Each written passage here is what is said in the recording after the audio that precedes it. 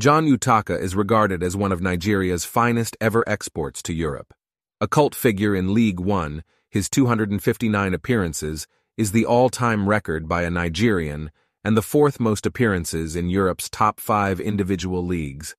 Arriving the French town of Lens after the 2002 World Cup in Korea, Japan, the attacker settled like duck to water in his maiden season, especially in the UEFA Champions League, scoring impressively against AC Milan and past the world's best goalkeeper, at the time Bayern's Oliver Kahn.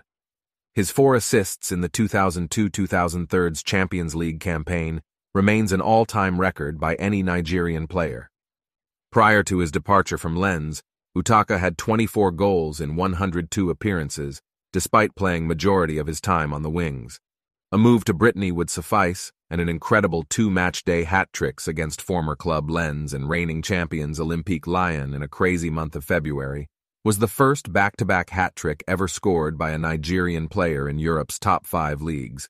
A bittersweet time at Portsmouth, where he became the club record signing for £7 million, saw the attacker clinch the FA Cup in his first season and ultimately suffer relegation in the 2009-2010 season. Modest French side Montpellier would come calling with a £500,000 bid in January 2011 in their quest for survival. But what would happen the following season would stun French football. PSG had just been acquired by the Qataris in the 2011-12 season with Carlo Ancelotti as manager by December 2011, and Montpellier went from finishing 15th to competing for the Ligue 1 title, and in the most unlikely circumstances, a final day double from John Utaka in a hostile atmosphere in Auxerre secured Montpellier's first and only Ligue 1 title to complete his journey as a Ligue 1 cult figure. Despite these feats, there are still some people who feel John's potential could have been more like his ex-teammate at Rennes, Etienne Didot. When asked the best player he played with, he replied, "The best I've played with. There was a player who always impressed me when I was at Rennes. That's John Utaka." Maybe he wasn't as renowned as his talent deserved, because he was inconsistent at times, but he was a player who could change matches single-handedly.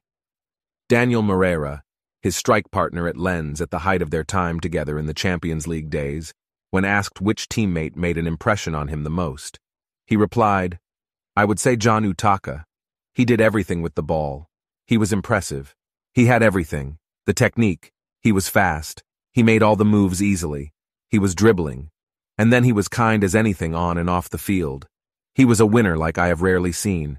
For me, it's still John Utaka." Jimmy Bryant, an ex-teammate of John, remembers him for his quiet nature and advice. Utaka was a quiet guy. He understood French very well. He spoke it, but we hardly heard him. He helped me. For example, he encouraged me to go further on runs to attack defenses with speed. Utaka is currently a coach at Montpellier and has recently spoken of his desire to win the Champions League as a manager, a competition he would feel he still has unfinished business in. For a man who has left quite an impression everywhere he went, we cannot but anticipate what will come next from the man from 𝗙𝗿𝗶𝗿𝗀.